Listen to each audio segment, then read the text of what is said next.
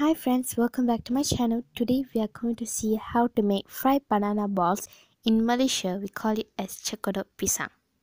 I'm going to use 2 bananas. The first step is to peel the skin of the bananas and mash it well. 2 வாழைப்பழம் எடுத்து நன்றாக பிசைந்து எடுத்துக்கொள்ளவும். Now, add in 3 spoons of sugar. 3 spoon சர்க்கரை சேர்க்கவும். After that, add in 1 cup of wheat flour. 1 cup கோதுமை மாவு சேர்க்கவும். And then add in 3 spoons of rice flour. 3 spoon அரிசி மாவு சேர்க்கவும். Mix it well. நன்றாக மிக்ஸ் பண்ணவும். Now, add in 1 teaspoon of baking soda. 1 spoon baking soda சேர்க்கலாம்.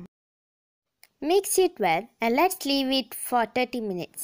இதை நன்றாக கலந்து 30 நிமிஷம் விடலாம். Now it's ready. Let's fry it.